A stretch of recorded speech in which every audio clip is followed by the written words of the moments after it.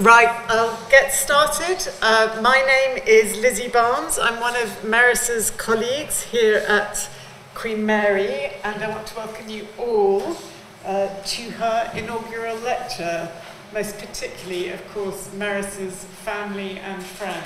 We're delighted to have you here. This is a celebration on all sorts of levels. Queen Mary and the School of Law are delighted that Merris is being inaugurated as one of our professors. An inaugural is also a significant and, I have to say, slightly terrifying moment in the life of a scholar, and for their support team. A good number of you are here, in particular Merris's family. That is one of the reasons it's such a pleasure to have you all here. Merris's scholarly life is characterised by deep commitment to securing recognition and respect for fundamental human rights at the national, domestic level. Her work has in many ways and forms, from distinguished journal articles in very difficult to publish in journals, to 140 character tweets, defended and explored the embedding of these values in the UK's national life. This is another way, if I may say so, that the UK in general and the Academy here in particular have benefited from migration to these shores, in this instance from Australia. Merris's book, Human Rights Law, which is really two books in one, because it was written once in 2006 and then pretty much rewritten in 2014, is the go-to source for enabling many people to understand and to make sense of UK human rights law, generations of students included. That she has done this work exemplifies also Merris's seriousness and dedication as a teacher, making sure that UK human rights law takes its full place in the law curriculum. And her accessibility, as well as her tenacity and, dare I say, feistiness about advocating for human rights, is present also in her highly respected interventions in public and policy debate about the protection of human rights, especially in the face of serious recent threats, for example, to the Human Rights Act 1998, and now as a result of Brexit. So we can really know and be proud that Merris could not be better placed to give her lecture tonight on what next for a UK Bill of Rights. And I'll invite her to take it.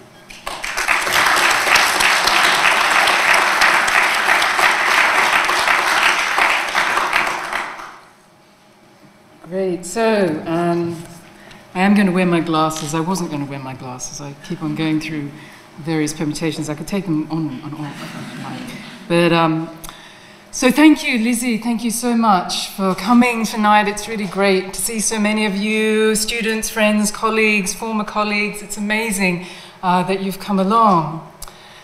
And I must admit, in the midst of Brexit and the passage of the EU withdrawal bill through Parliament, it does seem a little odd to be talking about what next for a UK Bill of Rights to replace the Human Rights Act. Even the government is not talking about it anymore, having made a very vague commitment earlier this year that it might return to the issue once the process of leaving the EU is completed, if that ever is completed. So why am I talking about it now? And a few people have suggested to me that I run the risk of stirring up a hornet's nest, of disturbing a sleeping dog that I should let lie. And someone also said to me that I should be grateful that it is the EU we are leaving and not the European Convention on Human Rights. Stop complaining, I have been told. If people like you just shut up, everything will be okay.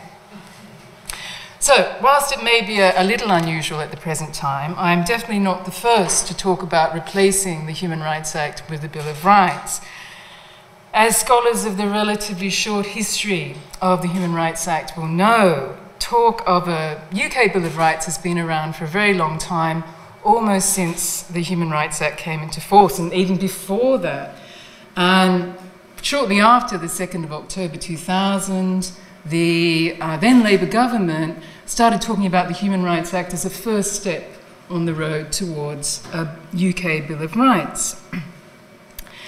Talk of UK Bill of Rights has also generated some fairly lengthy and detailed reports, and I've got the selection here, and there's quite a few. You'll be surprised. Justice in 2007, Joint Committee on Human Rights in 2008. Northern Ireland Human Rights Commission also in 2008. Report of the Labour government in 2009 on its way out. And of course, the report of the Commission on a Bill of Rights in 2012. But these reports have gone nowhere, and talk of reshaping the Human Rights Act into a modern Bill of Rights essentially stalled in 2010. The question, as many observed at the time, kicked into the long grass for fear that any reshaping guided by a Conservative government in coalition or otherwise would result in a drastic weakening of protection. And these were fears that were borne out by the Conservative Party's consultation paper of 2014, where it called for the UK to leave the European Convention on Human Rights should the Council of Europe not agree to its plans for national human rights law reform.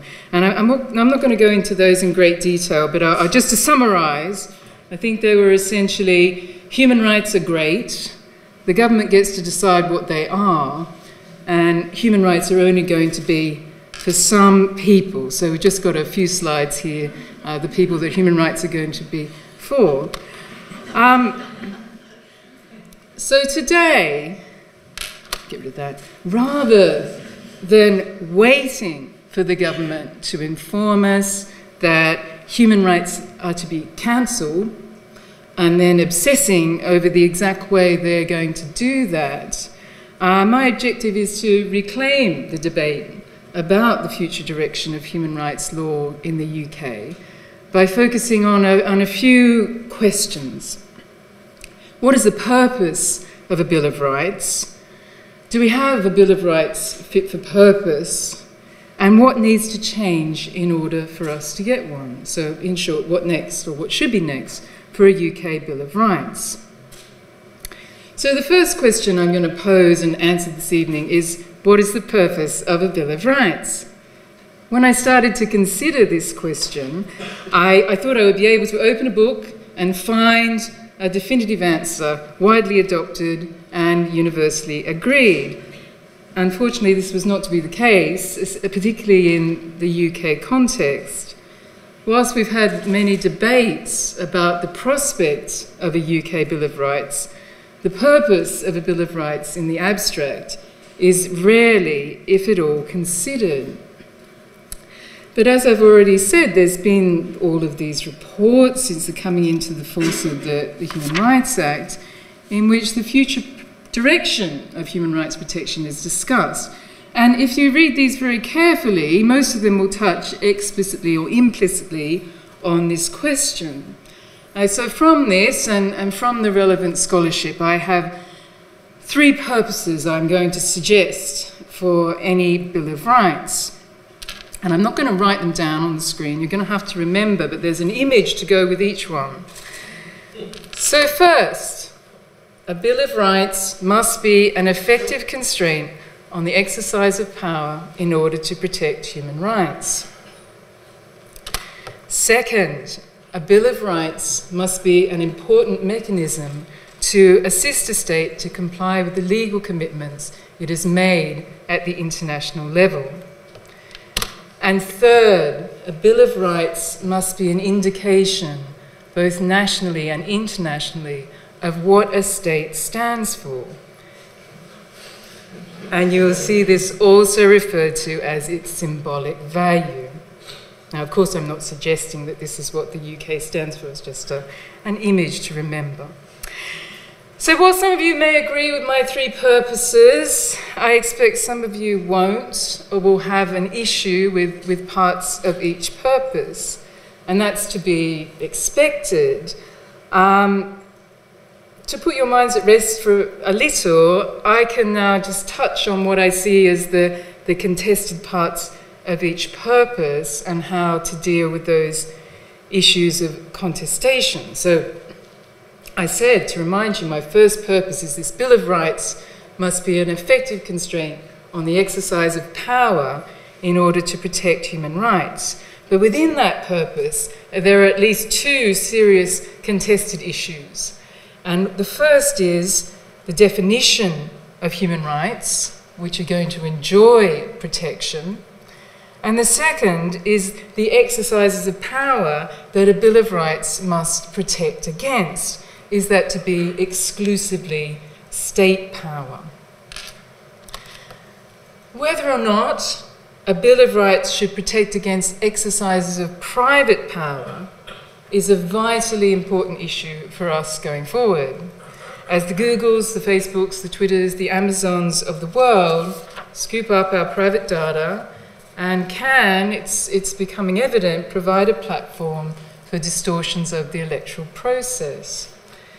But the prospect of a Bill of Rights in this country providing protection against the exercises of private power is rarely, if at all, contemplated in the scholarship or in any of the reports I've mentioned.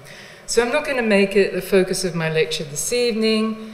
I'm instead going to consider in detail the more hotly contested issue within the first purpose, which is which human rights should a Bill of Rights provide protection for? There is a very wide divergence between the list of human rights you will find in the Universal Declaration of Human Rights and the human rights protected by our Human Rights Act. Another point of contention arises when human rights are given further definition by an international court, such as the European Court of Human Rights. This court has adopted a living instrument approach to the convention, making words drafted in the 1950s, therefore relevant to contemporary society.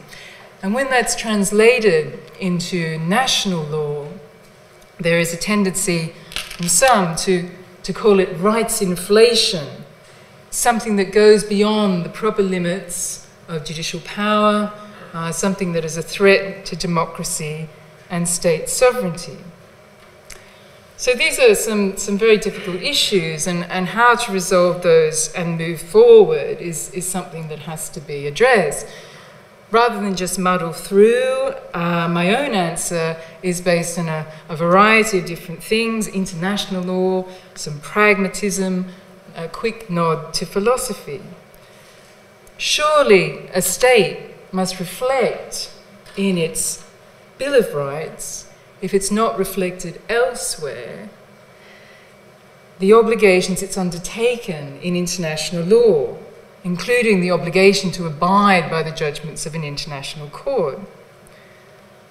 Pragmatically, it's also important to appreciate that if a state attempts to isolate its national judiciary from developments in human rights law emanating from an international court or another national court, that's just not really possible. It's not possible to prohibit national judges drawing on such jurisprudence without severely compromising the independence of the judiciary. Human rights is an idea that has caught on around the world and is not going to go away anytime soon. Furthermore, most people would expect human rights law to protect them against serious threats to their interests. If these threats have evolved, so too must the law.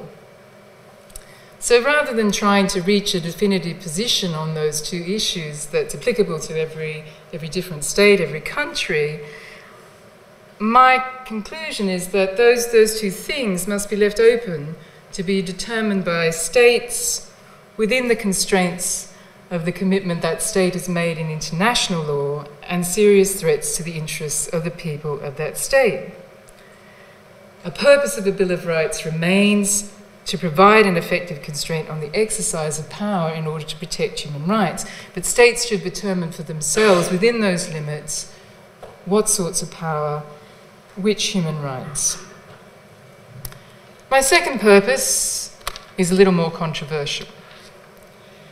And I said that a Bill of Rights must be a mechanism a state can use to assist it in complying with the international commitments it has made at the international level. And this is not a purpose widely reflected in scholarship, particularly in the UK, or in the reports I've mentioned, although it is important to remember, of course, that the Human Rights Act was designed to bring rights home from an international court and international legal system. This purpose, this link with international law, is also a purpose contested by some in its entirety. Dyson Hayden, for example, a former judge of the High Court of Australia, maintains that it's not a function of a Bill of Rights to help a state in its compliance with international standards. But looking around the world, it would appear that such an approach is very dated. Attributing importance to international commitments in contemporary constitutions around the world is common practice. States are not able to invoke their constitutions, as hard as they try, as an excuse for non-fulfillment of international obligations. And states, such as the United Kingdom, giving an account to bodies such as the UN Human Rights Council, as is happening in this slide, will always invoke their National Bill of Rights as the primary route via which national compliance is achieved. So the UK, earlier this year, in its report to the UN Human Rights Council, stated that its domestic framework for protecting and promoting human rights was largely based on the Human Rights Act and the Equality Act. But as this remains a contested purpose, I'll use the same method as I used previously to deal with this issue of disagreement. And the role played by a Bill of Rights in assisting a state to comply with its international obligations must be determined by states within the constraints of the commitment that state has made at the international level and serious threats to the interests of the people of that state. And with one small addendum that should a state consistently use its Bill of Rights in its communication with international institutions, that should also inform how that state's Bill of Rights should reflect international obligations. And I appreciate this does lead me up a slight complication. If a state has no commitments in international human rights law or chooses to get rid of its commitments in international human rights law, according to my reasoning, there should be no need for a Bill of Rights to assist it in helping to fulfill its international obligations. Conversely, should it have a number of commitments and regularly use its Bill of Rights in its reporting to international institutions, it's only reasonable to expect that the Bill of Rights should have this international role. My third and final purpose for a Bill of Rights is not contested at all, and there is universal agreement that a Bill of Rights has symbolic value, an indication nationally and internationally of what a state stands for. In its 2008 report, the Joint Committee on Human Rights stated that the adoption of Bill of Rights provided a moment when society can define itself, and that a Bill of Rights should set out a shared vision of a desirable future society. Bills of Rights should map where people want to go, not where they are at. So, I've established the purposes for a Bill of Rights, I've dealt with the issues of contestation, the second part of my lecture, I will consider what a UK Bill of Rights fit for purpose should look like. But before I do that, I have to obviously deal with the contested issues in the UK context. So I've said that the definition of human rights to be protected, the types of power we need to provide protection against, and the role the Bill of Rights plays in the international system and the international obligations the state has accepted must be determined by states within the constraints of the commitment that state has made at the international level and threats to the interests of the people of that state. So there are a number of difficult questions for the UK when we look at these issues of contestation. One of the most difficult is the UK's confusing relationship with international human rights law. In particular, the international treaties it has ratified, and I don't just mean the European Convention on Human Rights, but also the European Social Charter, the International Covenant on Economic, Social and Cultural Rights, and the International Covenant on Civil and Political Rights. I think for the UK, real commitment to these treaties must be expressed in a Bill of Rights, and no commitment must be similarly expressed. But this is a little difficult. At present, our relationship with these laws and obligations is not clear. You'll be familiar with the UK's ongoing failure to implement the judgment of the Grand Chamber of the European Court that the blanket ban on prisoner voting is incompatible with Article 3, Protocol 1 of the Convention. And this, I admit, is a failure about to be partially addressed by the plans to give prisoners on release on temporary licence the right to vote. And the last time I checked, I saw that this was a plan which is estimated to affect 100 prisoners. So it's not a really kind of heartfelt measure of compliance. The Parliamentary Committee, which reported on this in 2013, I think rightly said that the UK must implement this judgment or de-ratify the European Convention on Human Rights. Existing in this very cautious grey space between partial and full commitment, the European Court of Human Rights, careful not to upset the UK, I think is not really any longer satisfactory and makes any move to a new Bill of Rights very difficult. And we have to also add to this the suggestion from Theresa May in her 2016 speech, and obviously this wasn't her 2016 speech, and I desperately tried to make those letters fall off somehow, but there's a special treat at the end. That her speech in 2016 that the UK should leave the ECHR, but not the EU.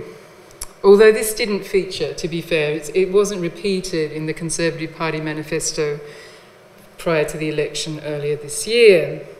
Nor has there been any suggestion more recently that the UK should de-ratify the other human rights treaties I have mentioned, apart, of course, from leaving the European Union and all of the commitments that come with that. So, with that difficult issue, I'm going to assume that the UK remains committed to fulfilling the international obligations in human rights law it has undertaken. And I'll also take into account our foreign policy, a part of which is a commitment to stand up for human rights. So secondly, in the UK context, I've also said that one way of dealing with contested issues is to assume that a national Bill of Rights is going to address serious threats to the interests of the people of that country. For the people of the UK, obviously there are a number of threats, but I have to pick a couple, otherwise we could be here all night. And two stand out at the present time: Brexit and rising inequality as a result in part of austerity measures. Our departure from the EU is a threat to the interests of the people of the UK not experienced in a number of generations.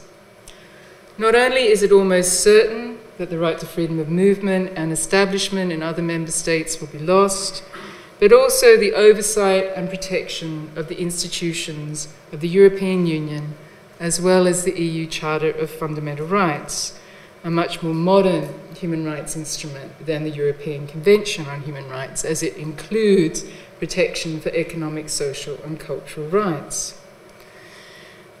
Now we get to the part where I read out the EU withdrawal bill. These losses are not addressed in the EU withdrawal bill. And as you know, this has been a big issue in the last couple of days in the House of Commons, and I am not going to bore you to death with the details of this very complex and difficult bill. Just to summarise, it freezes in time EU law for us at the point of departure. It does nothing to protect us against a wholesale dismantling by our own Parliament and government ministers of the protection for human rights, including economic and social rights, built up by EU law over many years. The second threat is rising inequality. In its concluding observations on the UK published in 2016, the UN Committee on Economic, Social and Cultural Rights stated its concern about the disproportionate adverse impact that austerity measures introduced in 2010 are having on the enjoyment of economic, social and cultural rights by disadvantaged and marginalised individuals and groups. In January this year, the Resolution Foundation reported that inequality in this country is only worsening and the outlook is not positive. It predicted falling living standards from almost the entire bottom half of the working age income distribution, whilst incomes in the top half are projected to grow. It concluded that in the next few years, we'll see the biggest rise in inequality since the 1980s, with inequality after housing costs reaching record highs by 2020. So having dealt with the purpose of a Bill of Rights, how to overcome these issues of contestation, I'm now going to move to the third part of my lecture. Do we have a Bill of Rights in the UK? And if not, what do we do to secure a Bill of Rights fit for purpose? Don't get me wrong. The Human Rights Act clearly meets many of the purposes of a Bill of Rights I have outlined. It operates as a generally effective constraint on the exercise of legislative, executive, and judicial power in order to protect a range of human rights. Human rights of vulnerable and marginalised groups have been upheld by courts, even in the most politically contested areas. Helen Ray has done some research and concluded that the Human Rights Act has significantly dented government power to control family-related migration in an area of policy that had previously been almost entirely closed to successful legal challenge. The Human Rights Act has helped the UK to project an image abroad as a state which respects human rights, at least civil and political rights, and provides effective remedies for violations in the national legal system. And it clearly assists the UK in complying with the commitments it has made under a variety of international human rights treaties, such as the European Convention on Human Rights and the International Covenant on Civil and Political Rights. But there is room for improvement. But, as I've already said, optimism on the topic disappeared in 2010, replaced by the suspicion that opening the doors to a UK Bill of Rights would only lead to a weakening in protection. So I will admit that approaching the debate with some caution is warranted, but it's also important that current reticence doesn't lead to a position that human rights protection in this country is stuck in a rut, unable to respond to current threats, vulnerable to attacks, and just waiting to be gutted or repealed. So using the Human Rights Act as a starting point, and with the underlying assumptions that the UK will remain committed at least to its international human rights obligations, and a Bill of Rights will address the threats represented by Brexit and rising inequality. In this last part of my lecture, in the final part, utilising the three purposes, goes for some time, the final part, Daniel, as I've already set out, I will consider what features a UK Bill of Rights must have in order to be fit for purpose. So, my first purpose, it has to be this effective constraint on the exercise of power in order to protect human rights. And a consistent feature in discussions about the Human Rights Act is that it is insufficient to deal with a variety of threats to human interests. And this is not just the threats represented by Brexit and inequality. In 2008, Northern Ireland Human Rights Commission stated that a Bill of Rights for Northern Ireland needed to contain stronger rights to equality and prohibition of discrimination.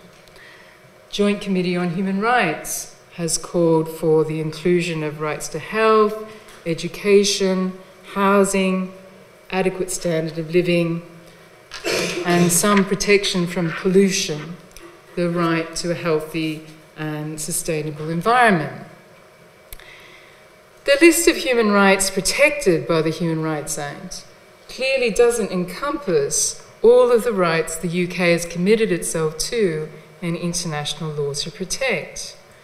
And these economic, social, and cultural rights, the need to protect those is now even more pressing given Brexit and rising inequality.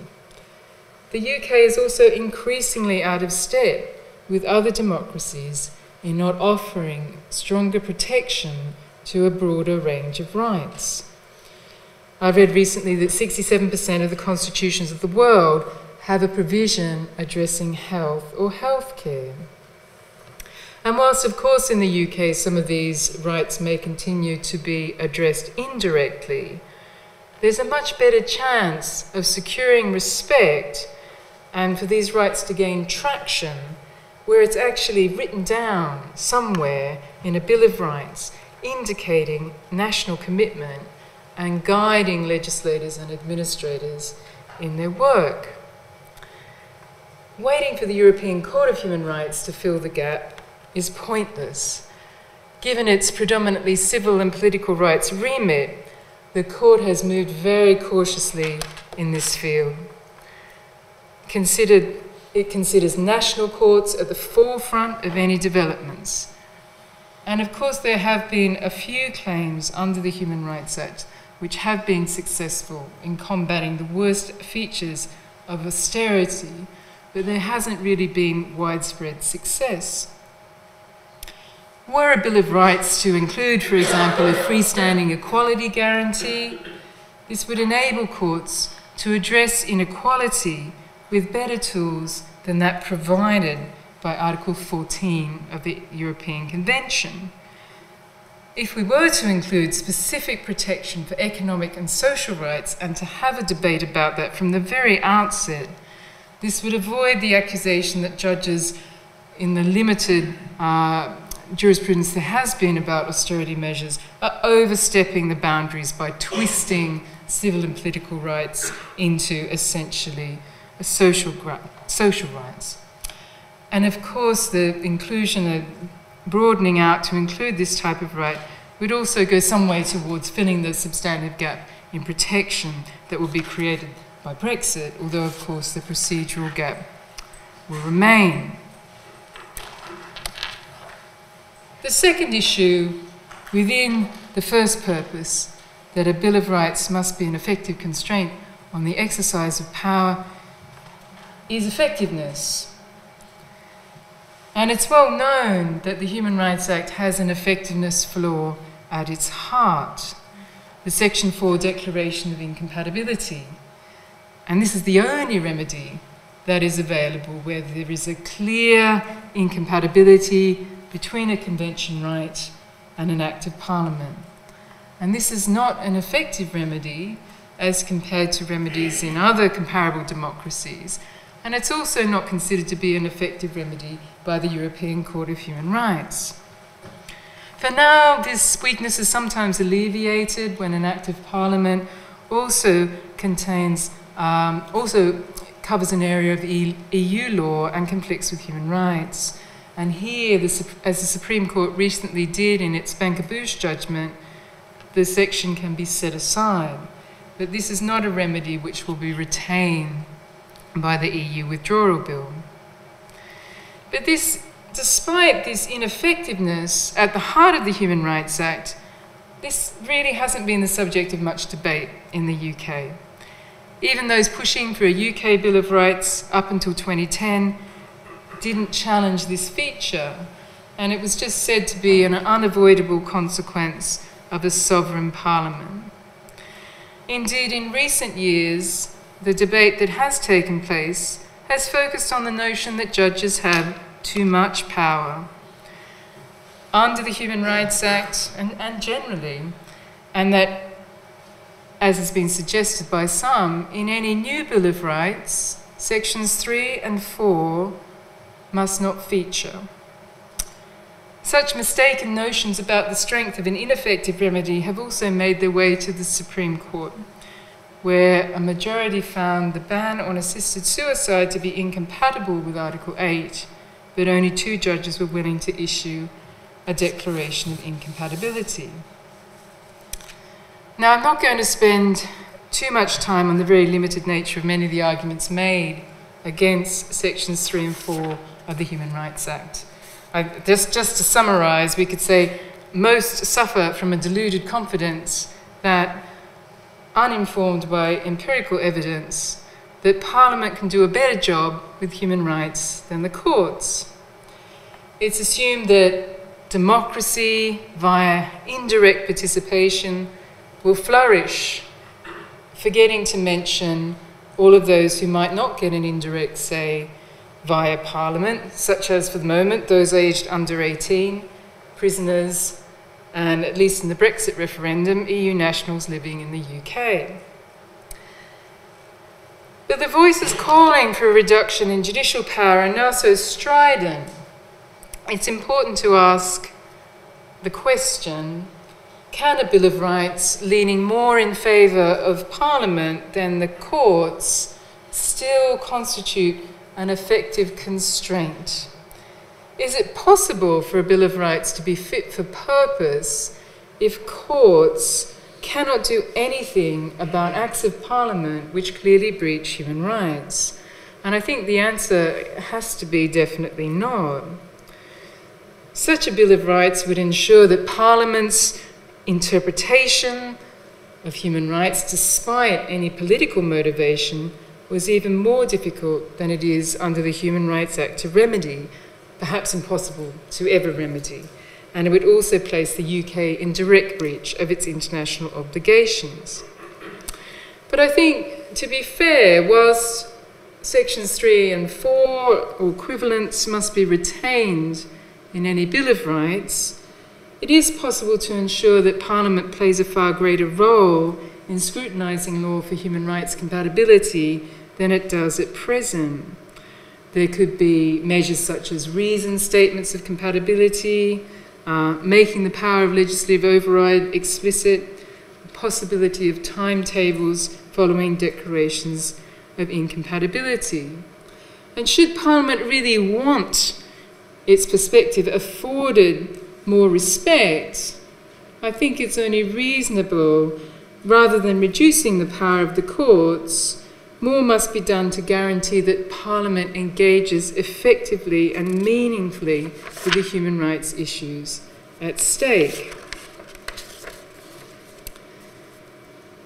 My second purpose for a Bill of Rights in the UK was that it should be an important mechanism to assist a state comply with the legal commitments it has made at the international level. And here the Human Rights Act is already partially fit for purpose, in that it assists the UK to comply with commitments predominantly in relation to civil and political rights. But it doesn't assist the UK in directly complying with its international commitments in relation to a number of other rights, in particular economic, social and cultural rights. And this is a focus of this recent report. There is a gap here that a Bill of Rights fit for purpose could fill. It's also possible that a Bill of Rights could regulate the relationship between national and international law a little differently to the model established by the Human Rights Act, but still help the UK to achieve its commitments. It's not necessary for a national Bill of Rights to replicate the exact wording of an international instrument like the Human Rights Act does. It's also not necessary to include a directive to courts, such as we have with Section 2 of the Human Rights Act, on how to interpret and apply international jurisprudence. An international judiciary should be able, an independent judiciary should be able to draw inspiration from a wide range of sources, whilst also being mindful of a state's international commitments. Whilst a new language of rights protection and no explicit directive to follow the judgments of an international court might result in a very nationally focused Bill of Rights, I think human rights law is a little different to other areas of law. Common standards have spread around the world. National and international judges everywhere are interpreting and applying human rights, and these developments are widely shared. I think even if our UK Bill of Rights were to include no guidance on international law, human rights adjudication by an independent and impartial national judiciary would continue to be influenced by the human rights jurisprudence of international courts and other national courts. And it would be an unusual Bill of Rights indeed, as I've said before, were it to ban national judges from having regard to a wide range of sources in its interpretation and application. It's also important for the UK Bill of Rights to make clearer that international law operates as a floor rather than a ceiling. And this will avoid the problem that's been identified by some, that UK judges feel they have no mandate to take the European Convention on Human Rights forward in directions not supported by existing case law. It's important to make provision for the possibility that UK judges will be able to use the Bill of Rights to stretch beyond convention jurisprudence and offer improved protection for rights through law at the national level. However, one note of caution: international human rights law standards remain important, and this is a demonstration in Poland. While it's desirable for the National Bill of Rights to be independent of international guarantees, should these not reach as far as a national jurisprudence would like to, and to also have the ability for national jurisprudence to move swiftly where required, rather than being in lockstep with a system that can only move forward very slowly. This is not to suggest that a state must de-ratify international treaties in order to move forward with national human rights protection, particularly if there's really no desire to move forward, but actually to adopt regressive interpretations. Left to their own devices, of course, it is possible for states to adopt lesser protections for human rights. It's also important to appreciate that a Bill of Rights can actually help a state meet its international commitments at the same time as securing respect for the national position. And over the years, UK judges are becoming far more adept at carefully adjudicating in human rights claims so as to secure respect for their work should it end up being reviewed by the European Court of Human Rights. UK courts can now exert strong influence on the court, changing the course of convention jurisprudence for all contracting states and helping to ensure that where the UK wants to maintain a national position on a particular issue, such as policing of demonstrations, as an example here of kettling, and advertising, political advertising, that is far more possible than might previously have been the case. Much of the criticism of the European Court of Human Rights is stuck in a prisoner voting time warp. with little appreciation that the European Court itself is changing and allowing more freedom for states to adopt flexible and nationally focused interpretations of convention guarantees and jurisprudence. Now, whether or not that's a good thing or a bad thing could be the subject of a whole other lecture, but we'll assume that it's a good thing just for the purpose of the lecture this evening. The Court clearly does take account of the processes and practices before national institutions when it's determining the margin of appreciation. Thorough analysis of these issues by Parliament and UK courts is likely to secure respect in Strasbourg. So it makes sense that a Bill of Rights is designed to take advantage of that, and promoting subsidiarity by ensuring strong human rights consideration in the legislature, in the executive, and making sure that courts also have the same tools to deal with human rights complaints as are used by the European Court of Human Rights. So my final purpose was that of symbolic value, the strong symbolic value that a UK Bill of Rights should have, so it can signal to the people of the UK and elsewhere what the UK stands for. As I've already said, this is a purpose on which there is unanimous agreement. A Bill of Rights is an important statement. It's likely to remain in place for many years, and so careful thought must go into its content and what message it will send. And this purpose is also closely connected to my first and second purposes. Should a Bill of Rights expressly contradict the guarantees of international human rights law, the message will be that the UK does not respect the international rule of law. Should a Bill of Rights trample all over what the people of the different countries of the United Kingdom would like, this would send a message that the UK is in effect a unitary state, controlled from Westminster with little regard to or little respect for the wishes of the people of its constituent countries and legislatures and executives.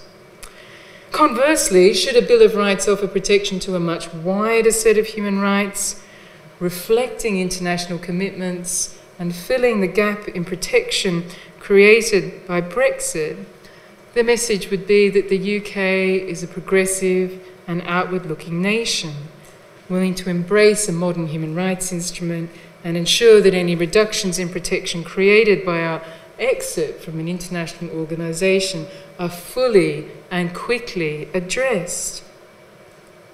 Given recent discussions, the latter message doesn't seem likely, and there are three messages that a Bill of Rights could potentially send, which I think are best avoided. The first is British exceptionalism, and this has been a theme of politicians from all shades of the political spectrum. Former Prime Minister Gordon Brown portrayed Britain as a heroic leader willing to fight for the values it believes in. By contrast, former Prime Minister David Cameron defined Britishness against the European other. And both perspectives obviously could be captured in different Bills of Rights. Brown's vision would translate to a Bill of Rights that went beyond the European Convention on Human Rights and placed the UK on the world stage as a leader in the national protection of human rights. British exceptionalism could symbolise the importance of protecting human rights through law and going beyond international guarantees. Cameron's vision could also translate to more generous protection for human rights, but all of the signs to date indicate that distinguishing national human rights protection from European human rights protection is more likely to be achieved via less generous protection at the national level. The second symbolic message best to avoid is the lack of respect for international law and institutions. Obviously, for the UK to express this through its Bill of Rights would set an appalling example, particularly for those states the UK is keen to encourage to respect human rights themselves. And it's also important to avoid the message which was suggested by some a few years ago that human rights must be dependent upon the fulfilment of responsibilities. As Lord Hope said in a judgment in 2009, human rights are not just for some people, they are for everyone, no matter how dangerous, however disgusting, however despicable, is excluded.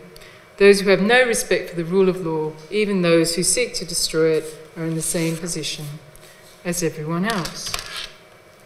So, what next for a Bill of Rights? I'm finishing up now, Daniel.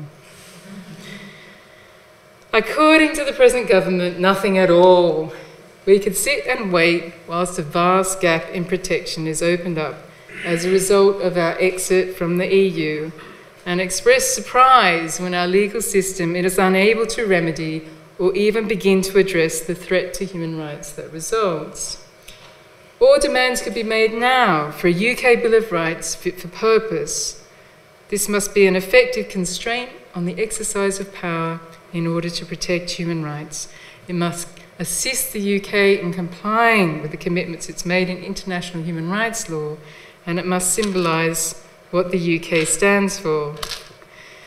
The Human Rights Act is an excellent starting point, already in many respects a Bill of Rights fit for purpose.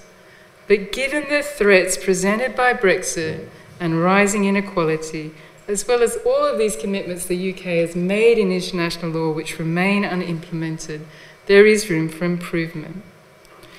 A new UK Bill of Rights must first clarify the UK's relationship with international human rights law. Are we in or are we out? It must also expand the range of human rights protected by including economic, social and cultural rights in order to improve effective protection against current threats and assist the UK in living up to the commitments it has made in international human rights law. It's an opportunity to make clear that international law operates as a floor, not a ceiling, and also confirm that acts of Parliament inconsistent with human rights cannot be placed beyond the review of the courts. There must always be effective remedies. To allay the often expressed fears about threats to sovereignty, Parliament could be given a more detailed formal role in human rights compliance. This will meet international commitments, but also do more to secure respect for the national position on certain issues where this is deserving of respect. And finally, this is a moment for the people of the UK to use a Bill of Rights to map where they want to go, not where they are at. It is important not to send a negative message about British exceptionalism, lack of respect for international law and institutions, or place responsibilities above rights. The message that this new Bill of Rights must deliver is that the UK is a world leader in the protection of human rights, respects and follows the international rule of law, and is a strong advocate of the fundamental principle that human rights are for everyone. Thank you.